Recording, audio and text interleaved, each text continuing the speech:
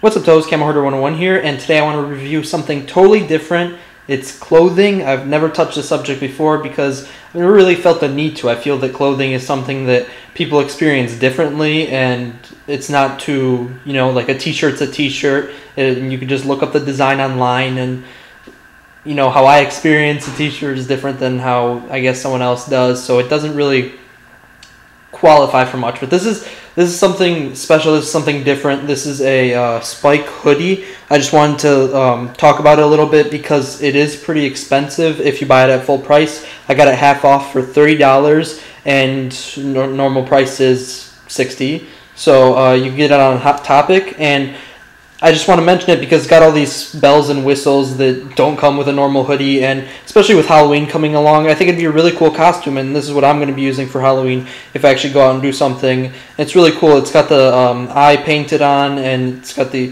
flaps from spikes on the side, on the top, and on the back. I'll get to that. And then on the side, it's got his little, I call them gill thingies. It's on both sides. Eyes are on both sides, and he's got little teeth. So it's a really cool design, and they have them for ponies too. They have the manes and then the horns and wings and stuff on those hoodies, and they're really interesting. But I never wanted to get a pony one because they're just they're too girly in my opinion. But I do like the Spike one. I like the purple and green. Purple and green is always an amazing color. The strings are green, and then it's got the tummy pattern on the front, which is the green, and then purple all around. Like I mentioned earlier, spikes on the back, and get the zipper, wherever that is, right here. And the zipper is a gemstone made out of like rubber, so that's good quality. The zipper zips up and down fine.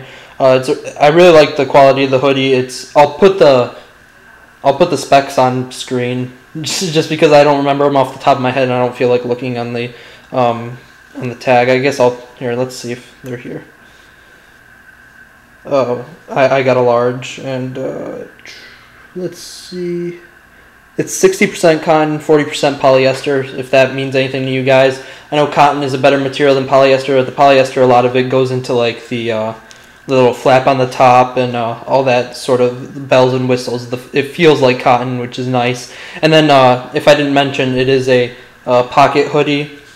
So there are pockets here for like your phone or something.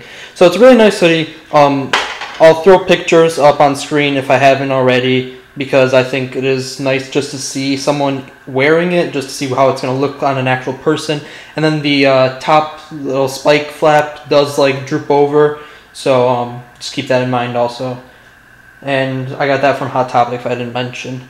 The other thing I wanted to show was this really neat comic I found at the comic book store. It's My Little Pony #2, which is back from the Queen Chrysalis arc, and it's really nice because it's unopened, and it's signed and arted. Like, this was drawn on by Katie Cook, which is one of the artists for the MLP comic book series, and is a steal at $10 in my opinion. Here it says "Do not open," so it's got the price tag, everything sealing it. So it's never been opened, and I believe, to my knowledge, there's only 500 of these, and they're all like different designs. This one is Cheerly, and it says "Teach." It's got a cute little Cheerly doodle and autographed, and I've seen one with a Wonderbolt on it online, and to be honest, I haven't seen any other designs. So I guess look out for these. I don't know how they get distributed. I just saw it one day, luckily, and I picked it up. I'm assuming if I had waited like 2 more minutes, it would have gotten snagged. So I guess just right place, right time. Definitely, if you have access to a comic shop, definitely go every once in a while and see if they had new stuff, because now that MLP has broken 1 million copies sold, they're doing a special number 12 issue, which they're only making 12, and they're getting distributed through like special giveaways from Hasbro and IDW, which is the publisher of MLP Comics. And there's definitely going to be huge demand for those, because there's only going to be 12 for these. Like I said, I think there's 500 of them, so they're not incredibly valuable as compared to like those where there's only 12. And I'll put the cover of that on screen. And I guess that's about it. And and from other news and stuff, the Enterplay has announced their dog tags officially. I guess they've announced them before, but they showed more stuff. They showed a checklist. They showed more pictures from what they're going to be offering at New York Comic Con. They've mentioned that they're going to be adding the Nightmare Moon poster, which was announced a long time ago, but it's finally going to be at New York Comic Con, so I'll definitely try and get that one.